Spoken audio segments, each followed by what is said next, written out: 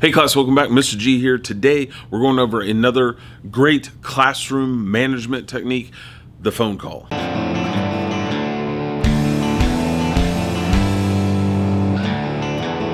Hey class, welcome back. Mr. G again. The phone call is the topic of discussion for today. So again, it's one of those talking head videos. So put it on, do something else, just listen to what I'm saying, and definitely put something down in the comments.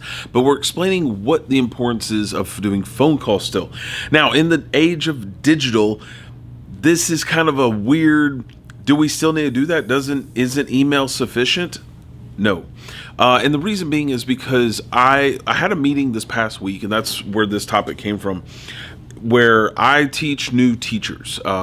We have a thing in my district where we have a meeting once a month where new teachers that are new to the district come in, and it's all virtual. And veteran teachers, we talk about what works and what doesn't work, and what we've learned over the years of experience that we've gotten. And this is just one of those things where I think this is an important thing for us all to know, from fresh out of college to multi-year veterans. So I think that this is an important thing. So the phone call is a classic tool that we use for parental engagement, to get messages out home, discipline, and just a myriad of different things. And what I did during when we were under the first virtual setup, during my Wednesdays, I blocked out an hour's worth of time, and I called all my parents, and I left voicemails or touch base with them, and it became just a routine thing. So I had 5 or 6 parents who knew the time that when the phone rang, it was me. And all I was doing was just, hey, this is what's currently going on. I'm just reaching out to see if anybody's got questions. If you guys are good, I'm good, and we're moving on. Phone call took about a minute. But the contact was made, and that's what was important, is that there is some sort of communication between the teacher and the parent so that everybody's on the same page.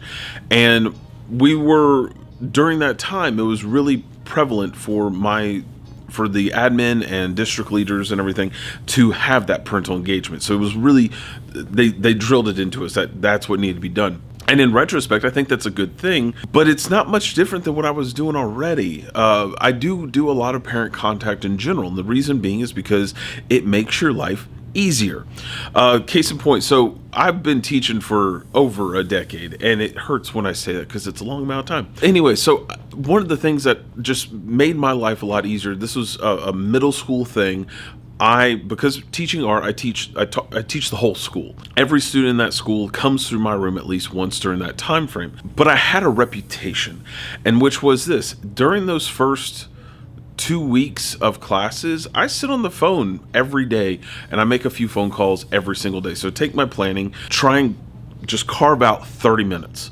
30 minutes is all that I'm kind of asking for, and that's either 15 minutes at the end of the day, 15 minutes during the planning period, or if you have a morning time where you get in just a few minutes early, make those phone calls then. It makes discipline almost non-existent because you don't have to do anything, because you've laid the groundwork out of this is what's going on. One of those things that I do during that time frame is this: who are your kids who give you extra wrinkles, those kids that you have issues with. Getting started on day one and making phone calls, and just like, I call the parent. We had one parent who, let's talk about this one parent first. Let's call him Badger. Nobody in the building at all wanted to work with this father because, well, we had a lot of gang affiliation, and they were scared of him. Honestly, I wasn't, because it's just a guy. That's it. At the end of the day, all parents are people. So I had conversations with the man on several occasions. Had conversations with grandparents, aunts, uncles, everybody. I talked to anybody. I started day one like, hey, this is who I am. This is what I do. This is what I expect. Flat out, just black and white, keeping it as clear as possible. Man respected me all 4 years that his kid was in middle school. We had a great relationship. So I would usually have to be called, like the principal would call me to come down and like, hey, can you help out with this parent? And I'm like, okay, cool. Because I had that reputation. I spent those 2 weeks in the beginning. I'd call parents and just say, hey, this is who I am. This is what I'm doing. I don't want to take too much of your time. Open up those lines of communication, because, we want to make those kids successful. The key to these phone calls is this: you're putting out keywords, trigger words that you want to invigorate parents to like, oh, my kid is in a safe space, a safe environment, and the kid's going to do well. I need to make sure that I work with this person, because that is what's important. You want to make sure that everybody's on the same page and we're all working together, because that's what we're doing. We're trying to make the kid the best version they possibly can be, and that takes communication. Just let's start off with a quick phone call of how I interact with this. I'm using my paint kit as my prop. Hi, can I speak to Mrs. Smith? Yes, may I ask who's calling? This is Mr. G over at the school, and just wanted to touch base with you, just see how everything's going. I've got Aiden in my class. How are they doing in their other classes? Off the bat, I've asked about the other classes, not my class, because I want to know the full picture. Has this parent received several phone calls before? Have they received no phone calls before? Have they never heard from the school at all? These are possibilities. Starting off by asking that gives me two things. One, information. Two, time. That time gets me to go into, we use Infinite Campus. A lot of people, I think, in the state of Georgia use that one. And it gives me a minute to pull up the kid, pull up the parent, pull up where I can type in my notes. That's the reason why I do it. But it also throws the parent off of their game, because that gives me, that's like, oh, this teacher's not just going off on my kid. This teacher's not telling me just something's going on. Now they want to work with me. I've opened that door already. Oh, they're doing fine in this class, but you know, they got some trouble in math class. Oh, okay, I understand that. So how you doing? What's going on? Again, I've thrown them off their game. Not necessarily a bad thing, because that's the thing. We want to make an even playing field. We want nothing, no animosity, like, oh, my kid does this. No, we're cutting that off early. Yeah, I'm just touching base with you. Just wanted to let you know that, you know, we got these projects coming in, and they're not getting them, you know, done fast enough. I'm trying to get more stuff out of them, because, you know, we got such a short amount of time. I want to make sure that we're all as beneficial as possible. Again, trying to lay positivity first. Always positivity. Let's go into discipline now. But I did want to touch base with you. We had an incident today where Aiden didn't want to follow directions, and he wanted to try to, maybe just wanted to show off to his friends. I don't know. But it seemed that he just wanted to have some problems today. And, you know, I don't want to do detention. I really don't. But it is one of those things where he's done something in front of me, in front of the class, and it's causing a disruption. And I'd hate to give him detention. Can you talk to him and trying to make sure that doesn't happen again, so that we don't have to, you know, do detention or do something else like that, you know, because we're just trying to, you know, have a decent class, have a good class, make sure everybody gets a good grade this term, and get out in a good manner. I'm setting up that groundwork like, I am giving you a very, very clear warning. If this doesn't change, this will be detention. But at the same time, I'm doing it in a very positive manner. It's that sleight of hand kind of thing. Keep in mind that you're talking to a parent, and the parent doesn't want to hear that their kid's being bad all the time. Some parents know that their kid is just bad all the time. We have that, but you want to reassure the parent that, you know, it's not my decision. I'm not coming after your kid. They're doing something, and I don't want them to, and I want them to do what they should be doing, and I don't want them to force my hand. Again, I'm keeping that even keel, that positivity. I'm trying to keep hammering it home. Oh yeah, I'll talk to him this afternoon. Don't worry, you won't have any problems left him, and we'll take care of that. 9 out of 10 times, I usually call after the class, meaning that the kids already come through me. I didn't really want to do it at the same time that I don't do it before you've had that kid. So this is something that happened the day before, because it happened the day before. The parent doesn't want to hear what happened yesterday. They want to hear what happened today. So you kind of got to be on the ball of keeping it current. If you're not current, the parent doesn't care as much. That's option A.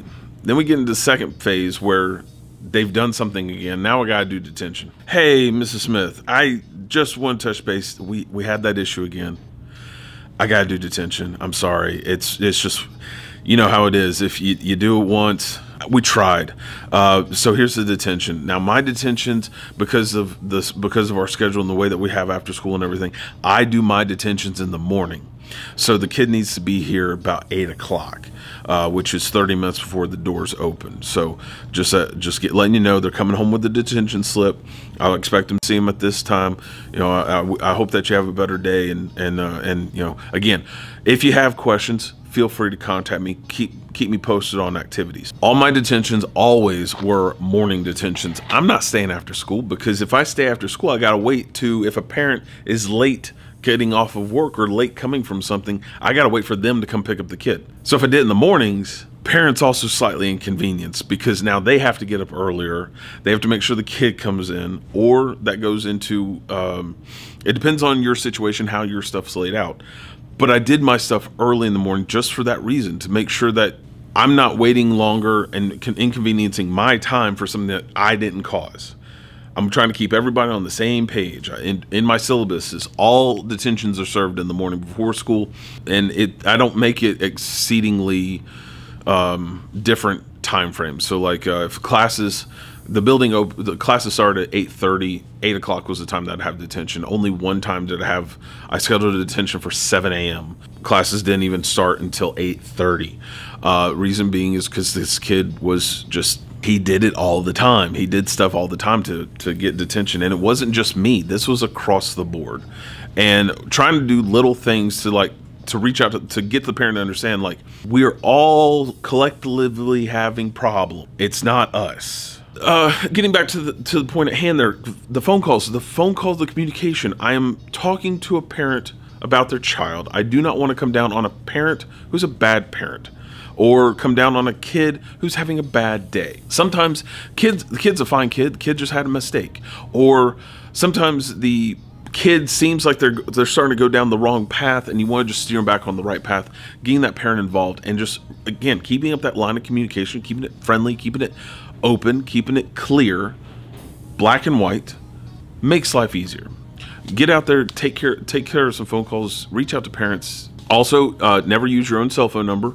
Set up a Google number, and so it's all derived through that, and that's legal purposes. That's not necessarily, and also I don't like parents to have my personal phone number. Sorry, no. Even friends of mine that I work with, I will give them the Google number sometimes, because they call me all the time. It's easier to have that go to voicemail. Just remember, get out there early, make those phone calls, make those connections, build those bridges, don't tear things down, and you're gonna have a much better school year overall.